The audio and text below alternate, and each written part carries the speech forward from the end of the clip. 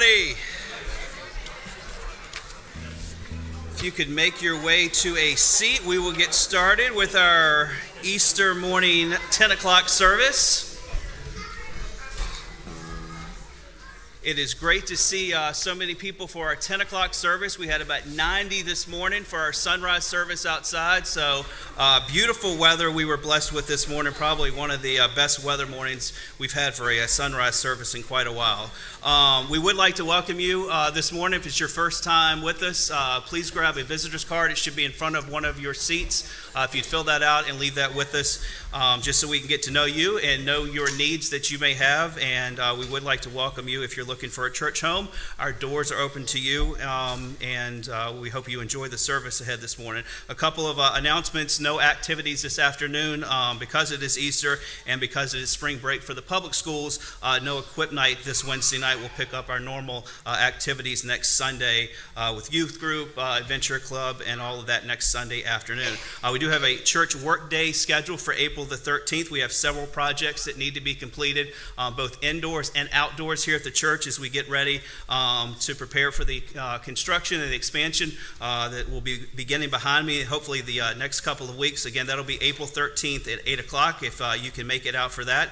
And a new Sunday school class starting next week with the group that has been downstairs. It'll be called Growing in Christ. It'll be led by Travis Blankenship and Greg Puryear. If you're interested in that, there's information in the bulletin this morning on how you can sign up for that class. And again, that'll be next Sunday morning beginning at 9:30.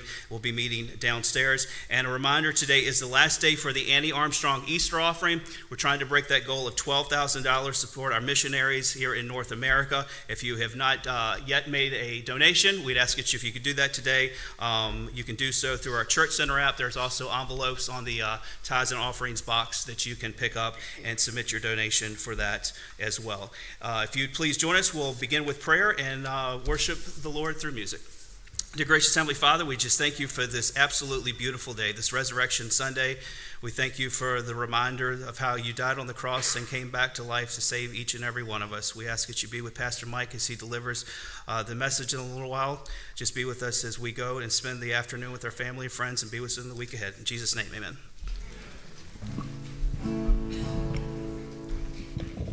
Please stand with us.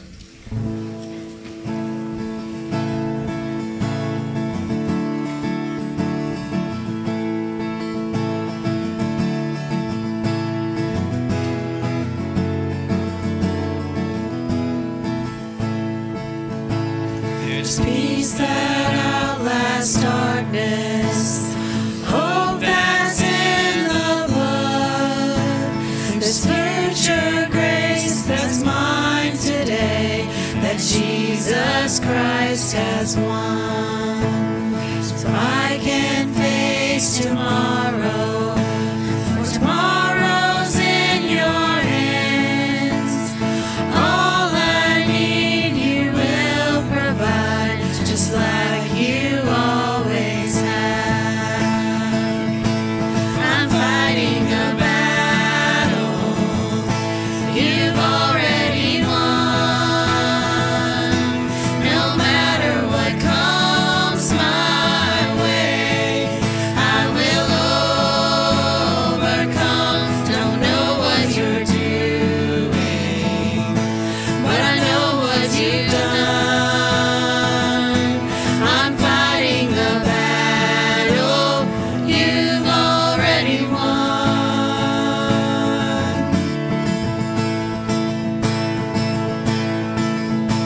There's mercy in the waiting, manna for today. And when it's gone, I know you're not. You are my hope and stay. When the sea is raging, your spirit is my help. He'll fix my eyes on Jesus Christ. I'll say that it is well. Oh, I know that it is well. I'm fighting a battle you've already won. No matter what comes my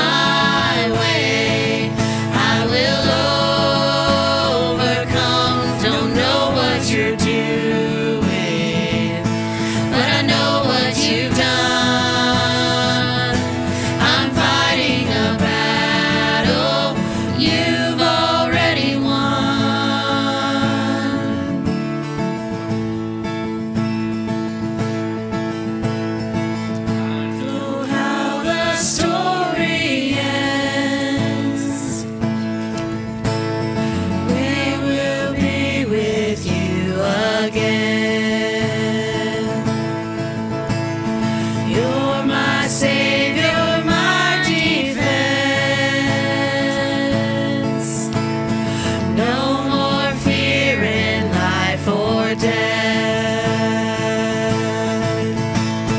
I know how the story ends. We will be with you again. You're my Savior, my defense. No more fear in life or death. I know how this story ends. I'm fighting a battle you've already won.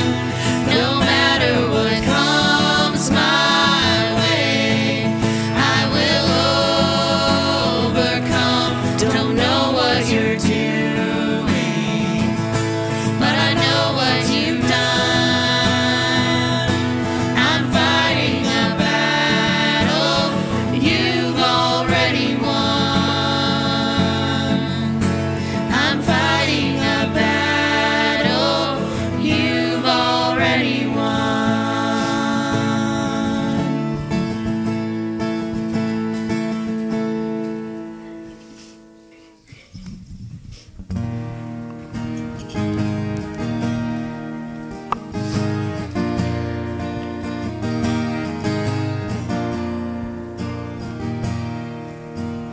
Christ alone, my hope is found. He is my light, my strength, my song. This cornerstone, this solid ground, firm through the fiercest drought and storm. What heights of love, what depths of peace, when fears are still, when striving cease. My comforter, my all in all, here in the love of Christ I stand.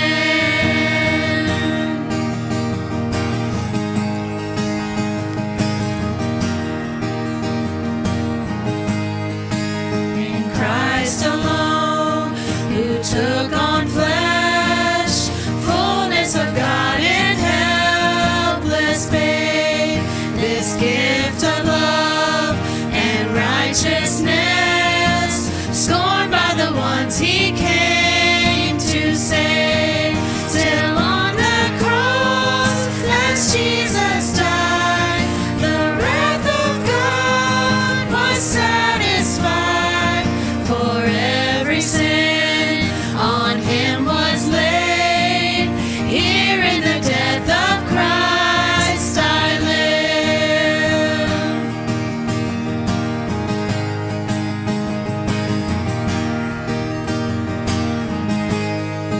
There in the ground his body lay, light of the world by darkness slain, then bursting forth in glorious day, up from the grave he rose again. And as he stands in victory, sin's curse has lost its grip on me. For I am his and he is mine, bought with the precious blood of Christ.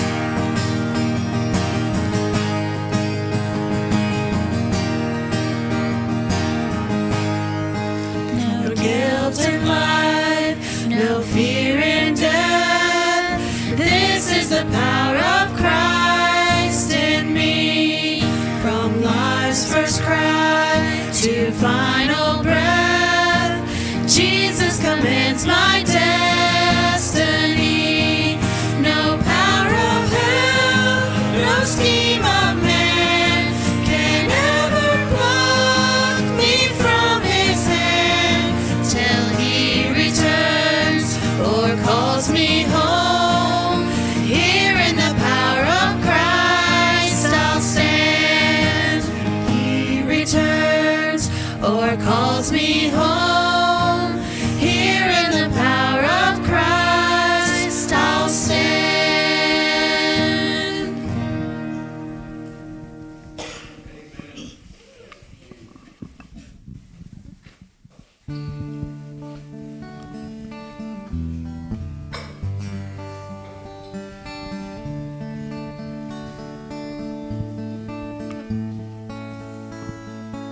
Deep the Father's love for us, how vast beyond all measure,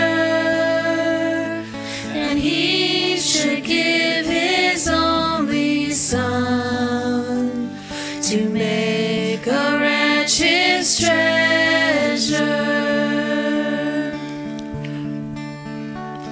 How great the pain of searing loss! The Father turns His face away, as wounds which mar the chosen one bring many sons to glory.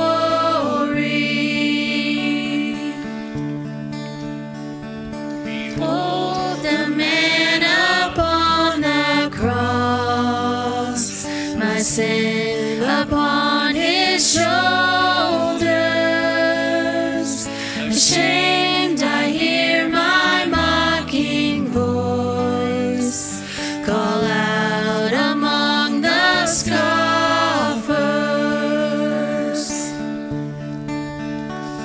It was my sin that held Him there until it was accomplished.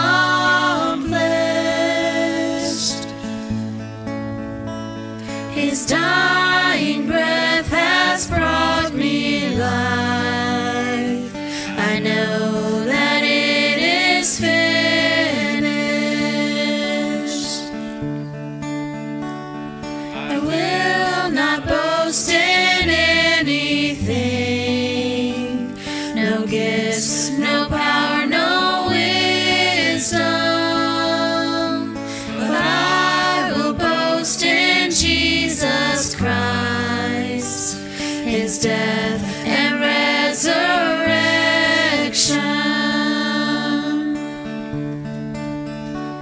Why should I gain from His reward? I cannot give an answer, but this I know with all my heart: His wounds have paid my ransom. Why should I gain from His reward? I cannot give an answer, but this I know with all my heart: His wounds have paid my ransom. But this I know with all my heart: His wounds have paid my ransom.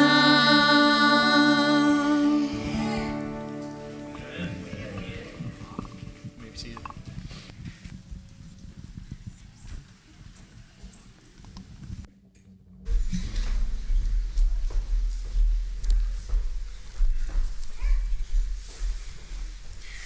Good morning. Amen. What a way to start our worship this morning. Amen? All right, there we go. That's what I like to hear. Before we move any further, I want us to take a time just to quiet, just of prayer in our heads and our minds directly with the Lord. This is a time we can lay down any unrepentant sin that we might have. Anything we just need to lay down at the foot of the cross. We need to take that time and do that before we move any further in our worship, so that our hearts will be ready to receive what the Lord has for us.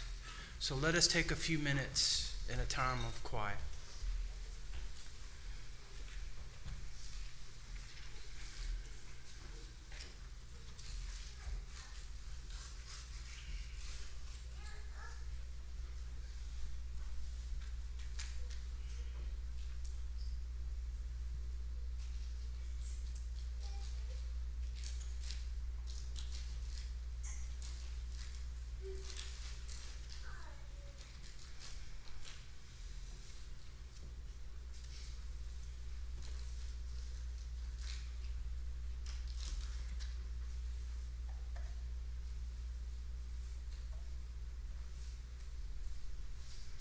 Amen.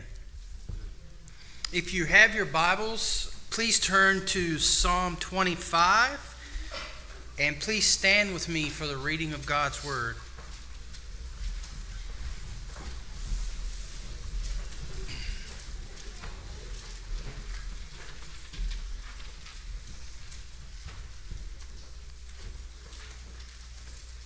Psalm 25, this is the Psalm of David.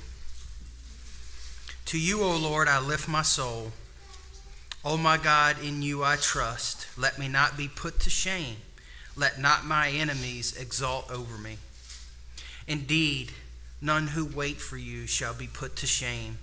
They shall be ashamed who are one only treacherous. Make me to know your ways, O Lord. Teach me your paths. Lead me in your truth and teach me, for you are the God of my salvation.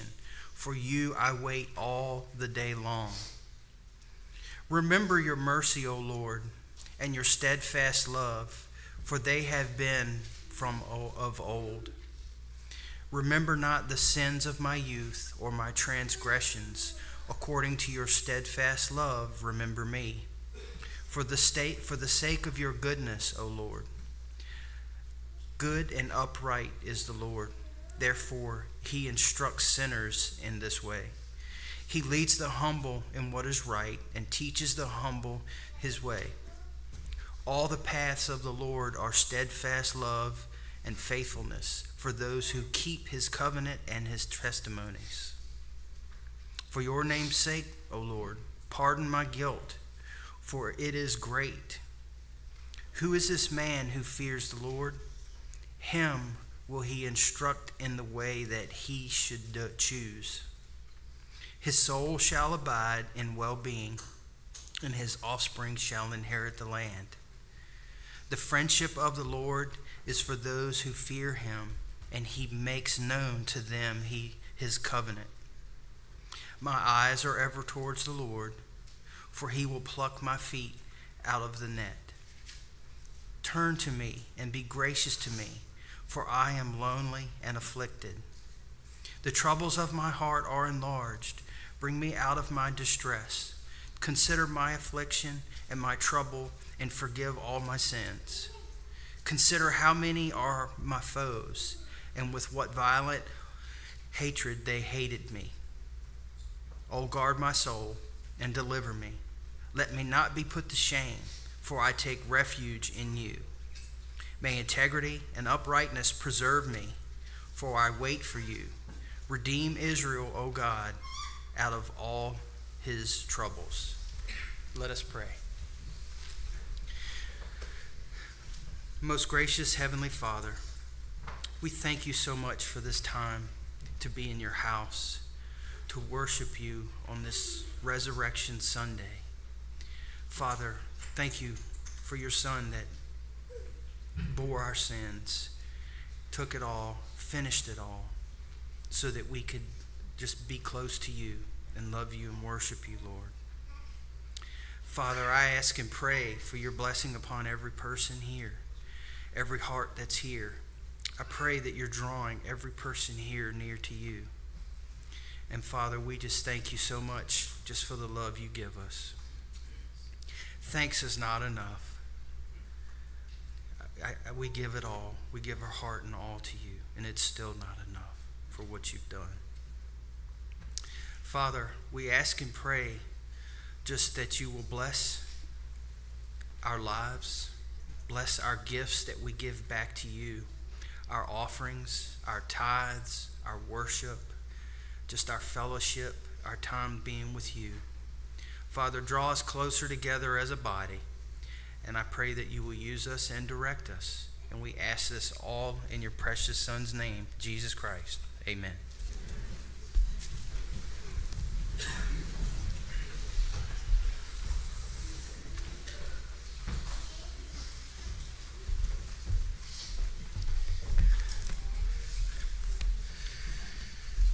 Up from the grave he arose, with the mighty triumph over his foes.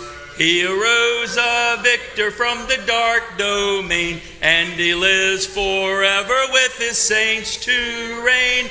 He arose, he arose. Hallelujah! Christ arose. Amen? Come on, you can't get excited. You're missing the wrong day to do it. That's the only reason we're here. We are not here for any other reason at all if Jesus is not risen from the grave. We are only here to worship our Savior. Amen? Amen. Come on, sister. I preach better like that. Probably preach longer, but I'll probably preach better too. Well, since they've given me an extra hour,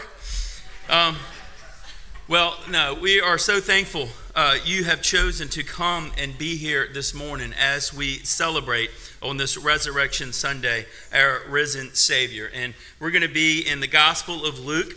At our sunrise service, we looked at the first 12 verses from Luke chapter 24. And here we're going to go from 13 to 35. And I said earlier this morning, I'll say again, now as Paul Harvey says, we get the rest of the story. So this is the continuation of Resurrection Morning. So just to put the some of the pieces together, if you reflect back on Good Friday afternoon, Christ had been crucified and his followers had seen Jesus die. They had witnessed the fact that Jesus really died. And because of the day, it was the start of the Sabbath. That afternoon, they did not have the time that was needed to prepare the body. So they had taken the body down rather hastily to place him in Joseph of Arimathea's tomb. So now, Holy Saturday, we don't hear a lot about that, but if you just think theologically of what Jesus was doing as he conquered the enemy, he conquered sin, he conquered death. And now it is Sunday morning, the first day of the week, early dawn. The ladies have gone to prepare the body that has now been laying there since Friday afternoon. But on that glorious, splendid morning, they go and find the tomb is empty. Amen? And as we know, the tomb was not, the stone was not rolled away so that Jesus could come out. The stone was rolled away so that we could see in. And that's a big difference. Jesus didn't need the stone to be rolled away. He was fully God. He could take care of that stone all by himself. So as he conquered death, he came out of the grave. And as the ladies have seen and witnessed the testimony from the angels, they go back and return and tell the disciples, and Peter and John, as we look through the entirety of the gospel, are going to run to the empty tomb, stoop down and look in. About 5 years ago, I was in Jerusalem with my son, and we decided to get up really early that one morning, and we wanted to go. It was pitch black, and we ran, at least I ran about 20 feet, and then walked briskly the rest of the way to the garden tomb. And can I tell you what I found when I got there? Jesus is not there. The garden tomb is empty because Jesus is alive. And he is alive today, where he is seated at the right hand of the Father, interceding for all those who place their faith and trust in Christ alone. So now as we pick up, I'm going to ask again if you are able and you're willing to stand as we read starting in verse 13 of chapter 24 of the Gospel of Luke. As this Sunday afternoon continues, we are now in the evening time.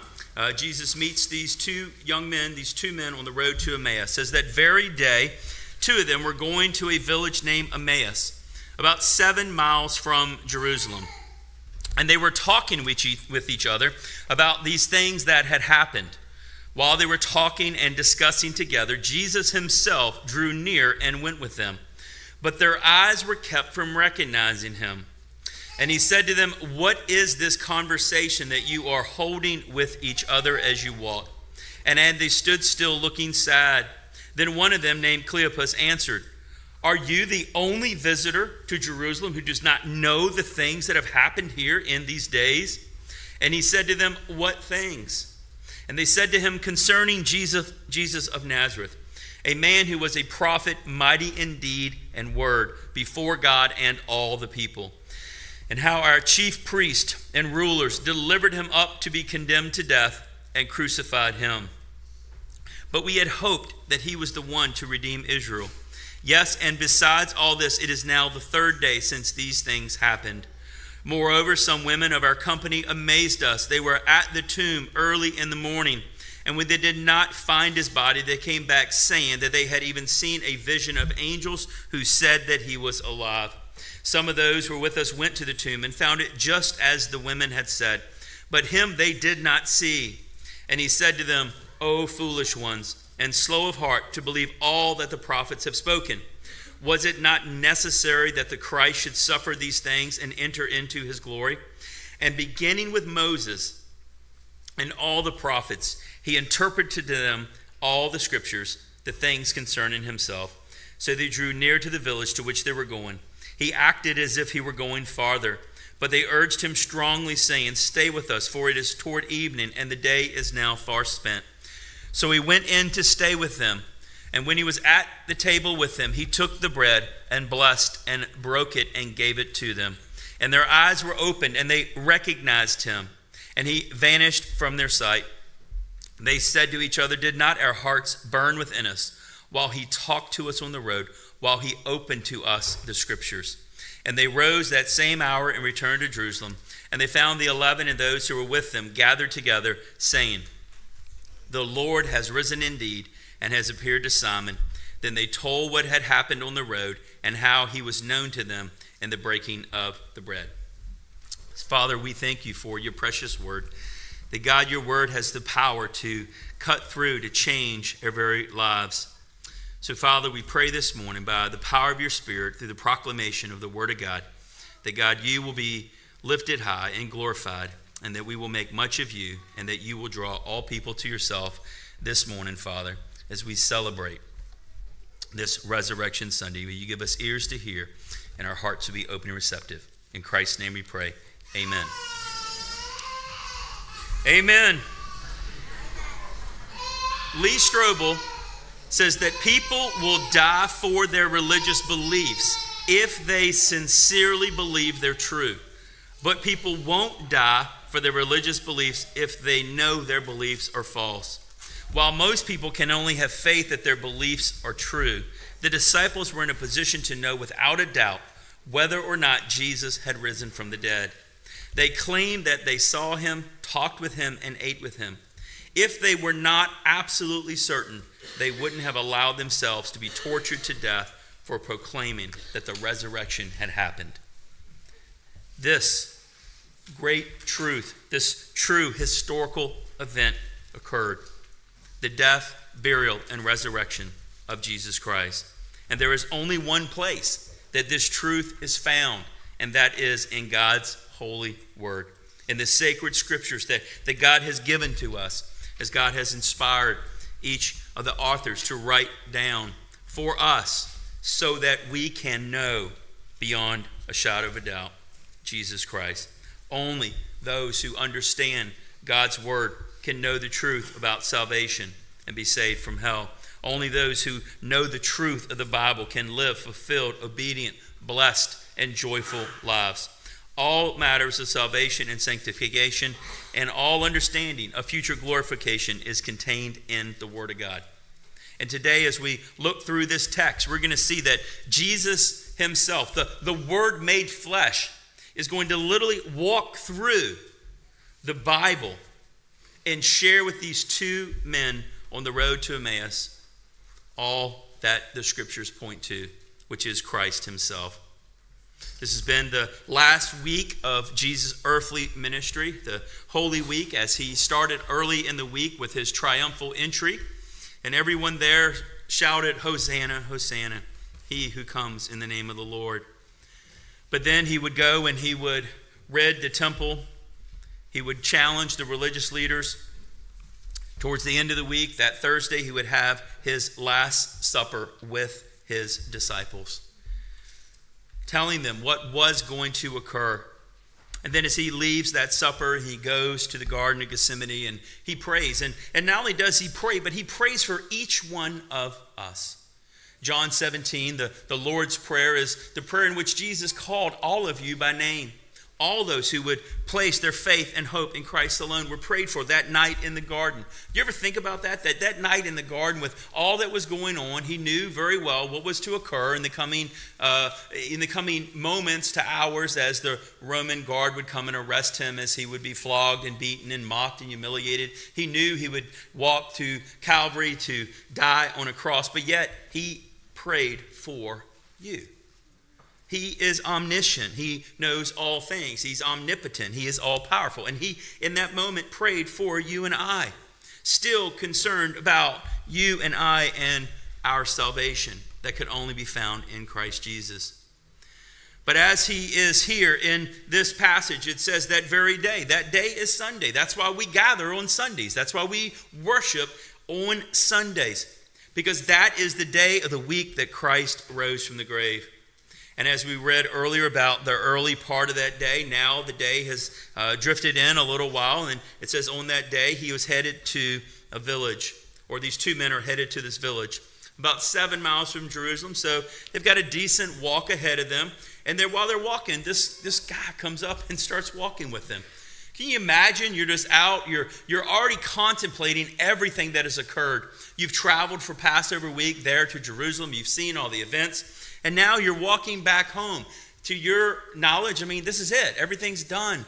The Passover's over, and Jesus, who you had thought he was the one, he was going to be the one who was going to deliver us, he just died.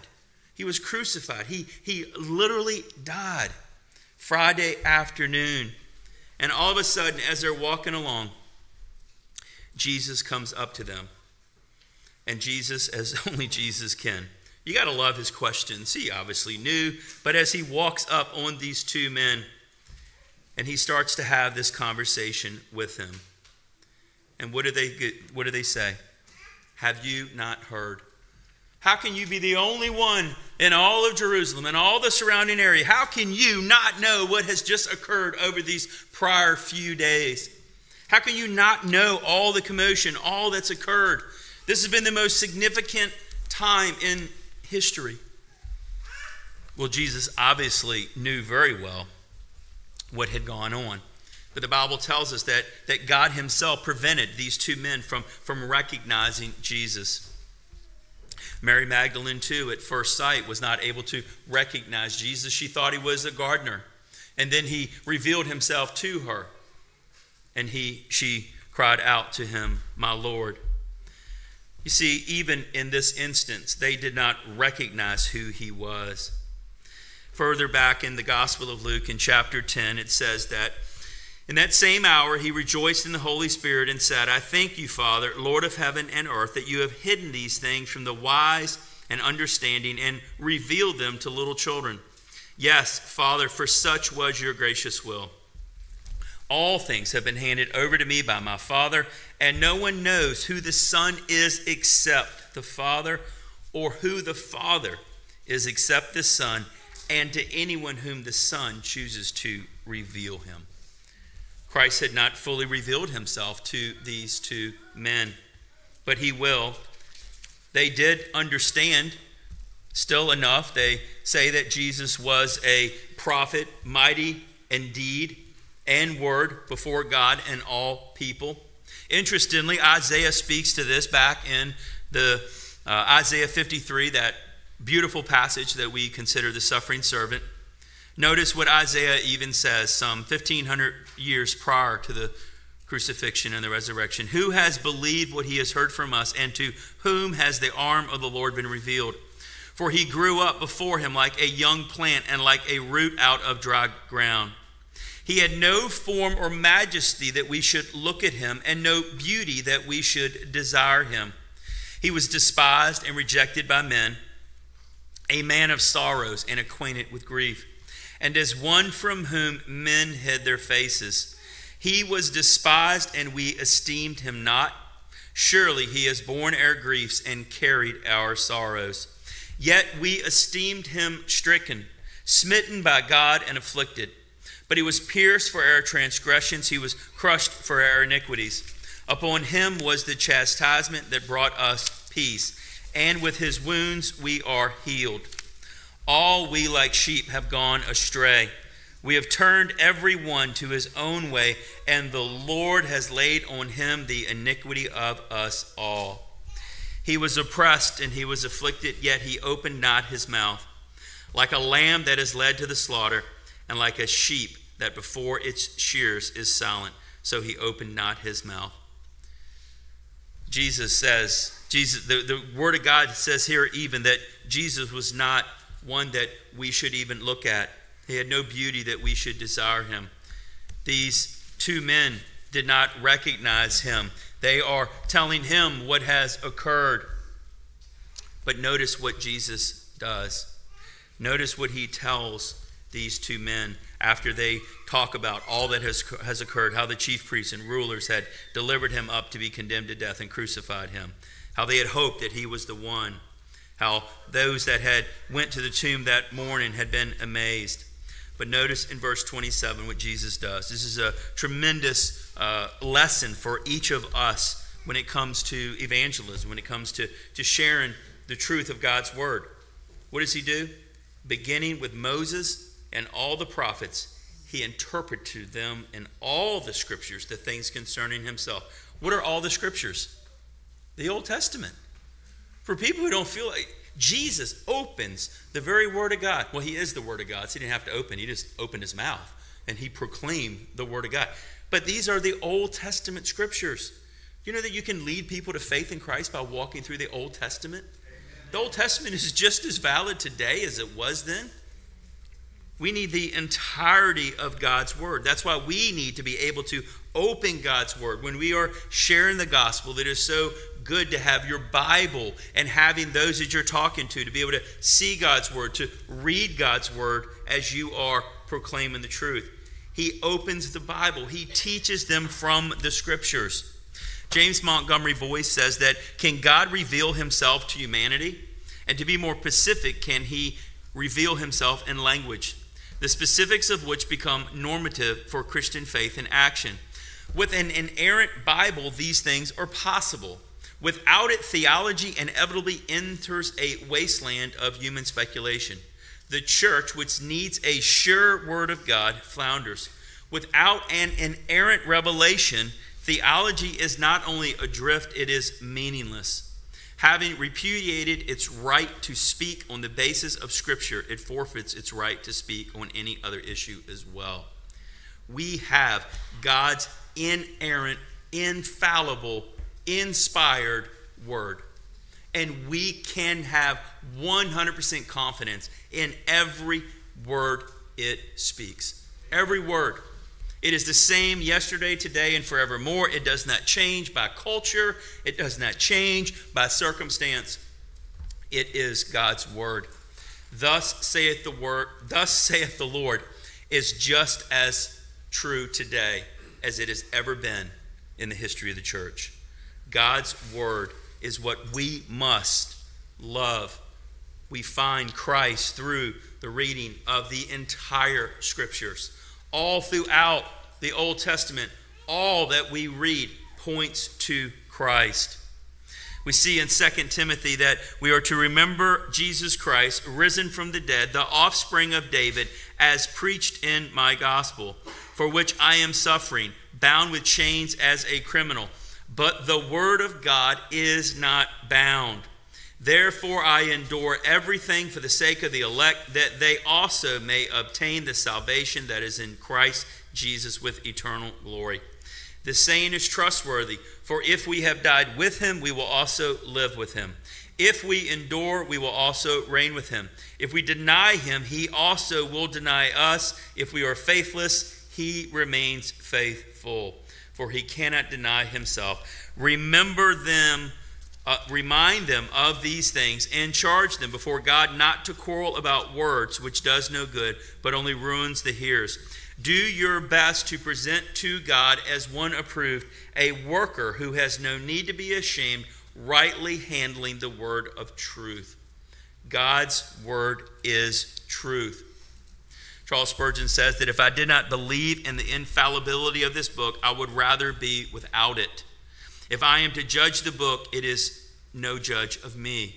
If I am to sift it and lay this aside and only accept that according to my own judgment, then I have no guidance whatever, unless I have conceit enough to trust with my own heart. The new theory denies infallibility to the words of God, but practically imputes it to the judgments of men. At least this is all the infallibility which they can get at. I protest that I will rather risk my soul with a God inspired from heaven than with the differing leaders who arise from the earth at the call of modern thought. If you know anything about Spurgeon, he fought diligently for the Word of God, as many in the church in London in the mid to late 1800s started to go adrift, as they started to move away from God's Word as the inerrant, infallible Word. But Jesus literally takes the Word of God, and starting in Genesis, you imagine that throughout he speaks of all that we have in our precious Word. He probably spoke to them about creation, and that he, in very fact, is the one who creates. All things were created by him, and through him were all things. Christ Jesus is not a created being. He is creator. And then he shows them, probably in Genesis 3, he shares with them the first gospel, the fact that Jesus Christ will ultimately defeat Satan. He will defeat sin and death. And then he goes further and he goes into the ark, and that he is their only safe refuge. And then as he talks further into Abraham, Isaac, and Jacob, and how Isaac was offered as a sacrifice, that Jesus himself is our ultimate once and for all sacrifice. And he continues into the Exodus, and he shares how God's people were delivered, that Jesus Christ is our ultimate deliverer, that it is only through Christ that we can be delivered from sin and self. And he goes through and talks about David, the great king of Israel, but Jesus himself is our great king, our only high priest. All of Scripture, no matter where you go, it says he started with Moses. That means he started in Genesis, and he went through Exodus and Leviticus and Numbers and Deuteronomy, and he talked about Joshua, and he went through Judges, and he went through Ruth, and that he is our kinsman redeemer. He is our redeemer. He went through all of Scripture, and he went through all the prophets, all the while pointing to the fact that he himself is the greater prophet.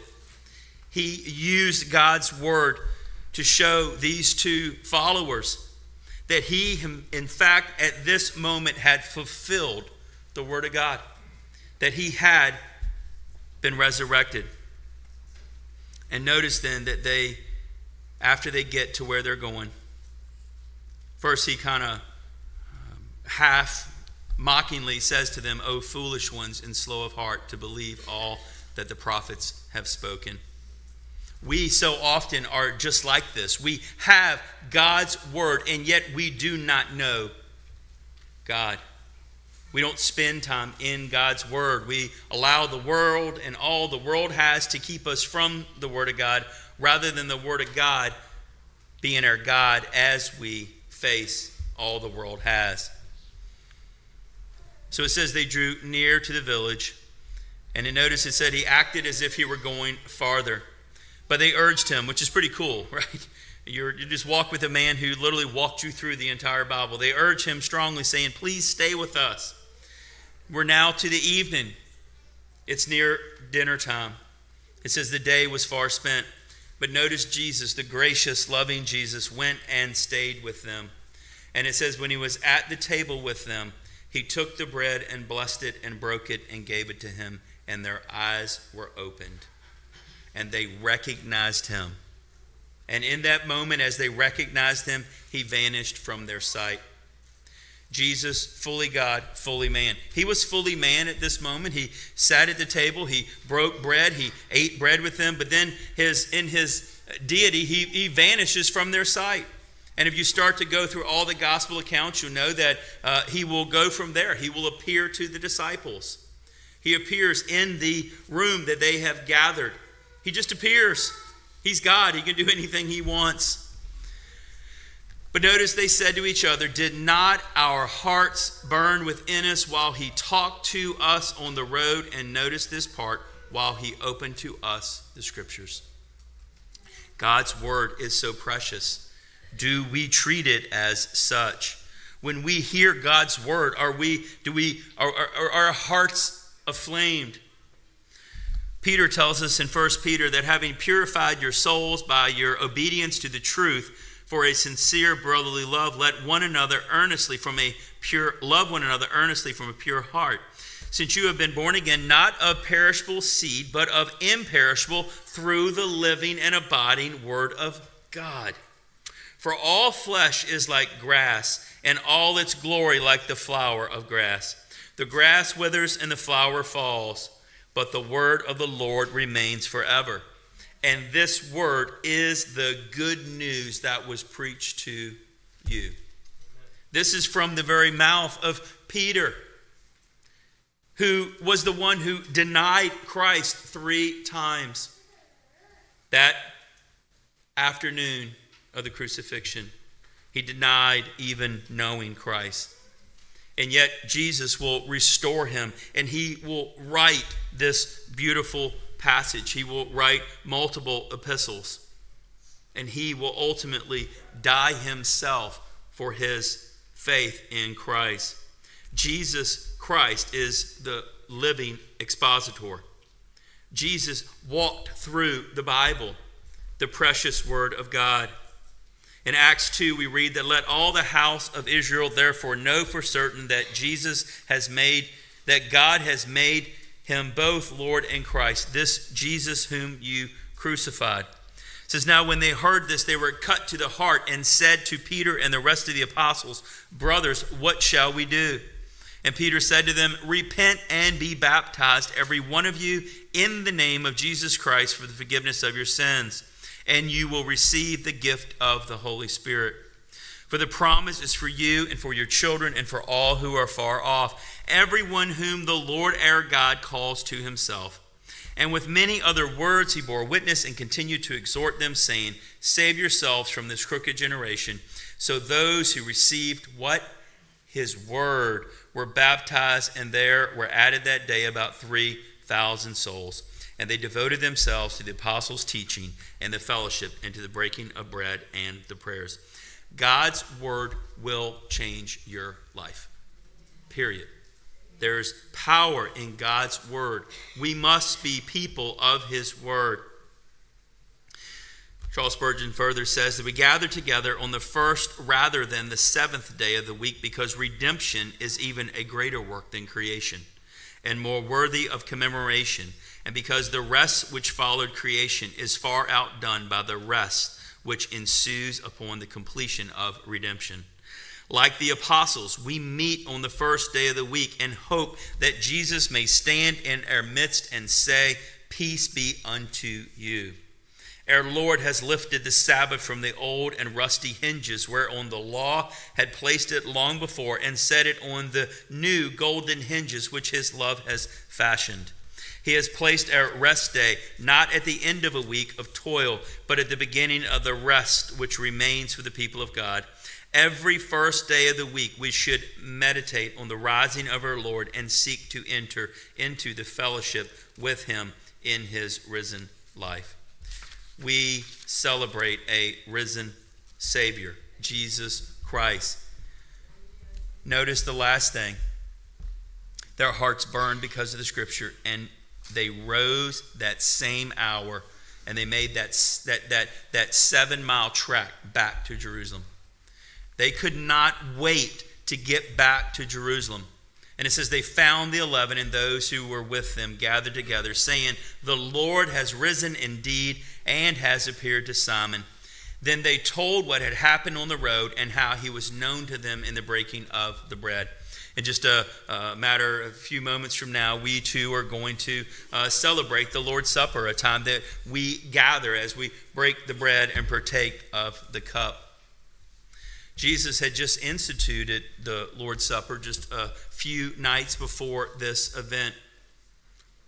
Were these two men that were on the road to Emmaus, maybe they were there in that room, we don't know, but when he instituted the Lord's Supper. But they recognize Jesus when he reveals himself. You see, when Jesus Christ reveals himself to us by the working of his Spirit, and his Spirit draws us to himself, we are forever changed. We can no longer live the way that we have chosen to live all those years prior. But no, we are changed because of the very presence of Christ. He gives us a new heart, a heart that will desire him, a heart that desires to be with his people, a heart that desires to live for Christ. Have you trusted in Jesus Christ alone? Not by works, not by having the gold star in attendance or having been a church member or having even been baptized, but have you trusted in Jesus Christ by faith alone? Have you surrendered your will to his? And then the very Spirit of God, it says, when we come to Jesus by faith, enters us and we are sealed until the day of redemption. And because we are sealed by the Spirit, it's nothing that we have done to earn that. There's nothing we can do to unearn that. There's nothing we can do to talk someone into salvation because someone else could talk someone else. It is the complete work of Jesus Christ through the power of his Spirit and through the working of his Word. His Word has power. We want to be people of his Word. We want to not only be in the Word, but we need the Word in us. And your love for God's Word will grow the more and more we're in it. By the way, your love for people and God's people will grow more and more when you're in God's Word. If God is for us, who can be against us? But surely this morning there are those, and you know this morning, you have truly surrendered your life to Christ, if you have placed your faith in Christ alone. And I would encourage you as strongly and implore you as much as I can that maybe today is the day of salvation. If the Spirit of God is drawing you, then I would encourage you to let somebody know you're with today, or let one of our elders that'll be around here at the close of the service know that God's Spirit is drawing you to himself. And you may have played church a long time. Folks, you can play church and go to hell. Don't be that person whose pride is what's going to keep you from experiencing an eternity with a loving God. He paid the ultimate price for you and I. We cannot live the way we choose to live any longer when you surrender your life to Christ, because you no longer own your life. He purchased it. All those who come to faith, your life has been purchased. So we need to trust and we need to walk with him. It does not mean that your life is necessarily going to get easier, and we would probably even say that it's possible it might get harder, because we have an enemy in the world, and we have an enemy even in our own flesh that we're going to have a battle within our own hearts at times. But the very Spirit of God is going to lead you. He's going to walk with you and guide you and take you through all things. Do not leave here today without having made things right with the Lord. And even as we shortly partake in the Lord's Supper, make sure we are examining our hearts. But I just want to encourage you again that if God's Spirit is drawing you today, don't leave without making rights with God. Make sure today you surrender if God's Spirit is leading you. We're going to have a time of prayer, and then we're going to have the Lord's Supper shortly thereafter. Father, we come to you this morning so thankful for all that you continually do in our lives. That, Father, you refuse to leave us where we are. You have called us to so much more. Father, we thank you for the work that you have done. That, Father, you lived the perfect life. You died the death that we should have died for our sin. You exchanged place with us. You took on our sin and you placed on us your righteousness. Father, Jesus Christ is alive, and he is interceding for each and every one here. And even in this moment, we know he is interceding for hearts here to surrender to you. So, Father, we pray this morning that, God, by your Spirit and through your word, that, God, you will draw men, women, and children to yourself. That even this morning, that there'll be someone here that would trust Jesus Christ by faith alone, through grace alone, in Christ alone. Father, that's just what the Bible says. So, Father, we thank you that we can gather not only this Resurrection Sunday, but, Father, every Sunday and every day, that we can wake up and know that we have a loving God, that we have a Savior who gave his life. Father, it was not taken, it was freely given. And he fulfilled all that was required that you sent him to do, that he might reconcile us to you. So, Father, we praise you. We thank you for all that you do, and we lift all this in Christ's name. Amen. Before we go into our time of the Lord's Supper, before we do that, we're going to have a short prayer time. I'm going to ask if Troy and Jamie would come up here for a minute. They're getting ready to head out on a mission trip this coming Wednesday to Philly, and they're going to be working with the Fix Ministry. He's been working up there for quite some time. So I'm just going to ask if anyone's able to kind of just come up. You don't have to everybody, but if you want to, that's cool too. But everybody that's able, just kind of come up and gather around them. Just want to pray for them, and that this week they will just see God move in incredible ways, not only through the people they serve, through their own hearts, and just to be overwhelmed by the presence of God. So come on up if you can, and we're just going to pray over them, and then after that we'll have our time.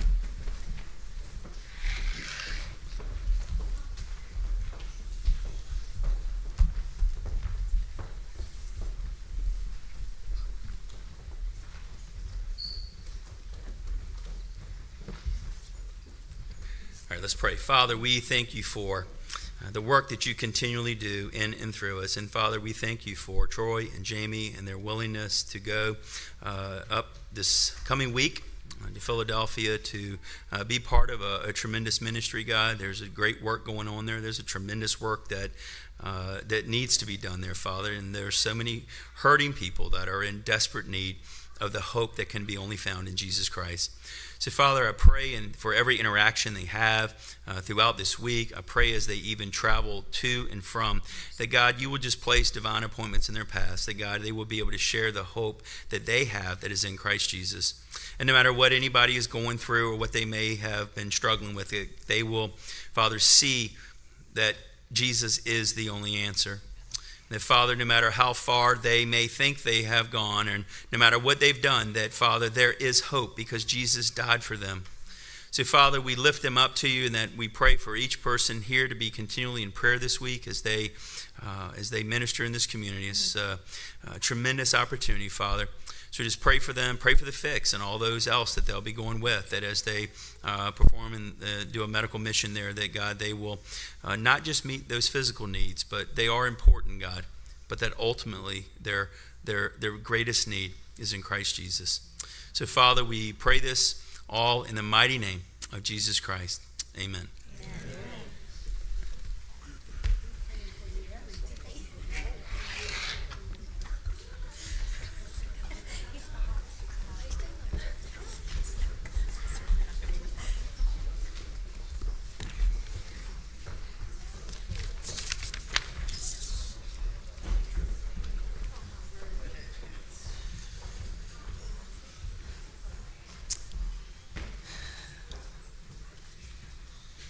Amen, amen, and amen. It's been a wonderful day, wonderful morning so far. And it is always, I know I sound like a broken record, but every time I'm up here or doing anything for the